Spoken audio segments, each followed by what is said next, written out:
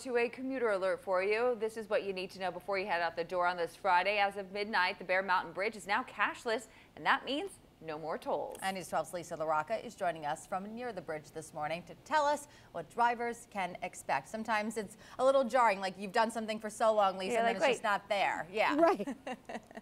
Yeah. You know what, guys? I was doing a little research, and it said, I think it was the bridge opened. I think I have to look again. It was like either 1924, 1934, and there was one toll, and are you ready for this?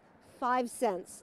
5 cents toll to go over the bridge. How things have changed now. So we're at Fort Montgomery. We're a little ways away from the bridge, but see those lights? Once it gets lighter, you'll be able to see better, but you can maybe make out the cars going over the bridge. So now, no more stopping to pay to go over the Bear Mountain Bridge. And the switch here at this bridge is all part of a statewide project. Now, the plan to convert all 5 Hudson River bridges under the New York State Bridge Authority to cashless tolling. Now, the Newburgh Beacon Bridge was the very first to switch this summer.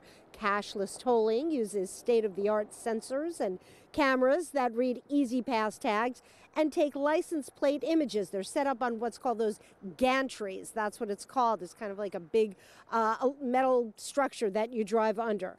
Vehicles with Easy Pass tags will be automatically charged once you go through, and it reads it, but those without Easy Pass will have their license plate image captured, and then a bill is mailed to the registered owner of that vehicle. So now that the Bear Mountain Bridge has been converted to cashless, the new system will be brought to the Rip Van Winkle, Kingston, Rhinecliff,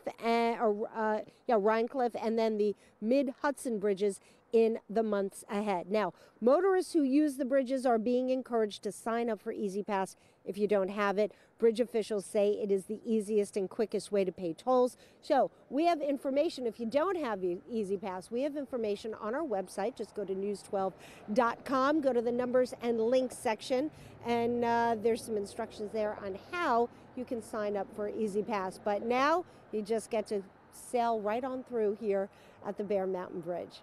Let's go back to the studio. Yeah, and just enjoy the view once the sun comes up when you're going over that bridge, Lisa. It is so beautiful there. Thank you so much for that. It is, all right. yeah.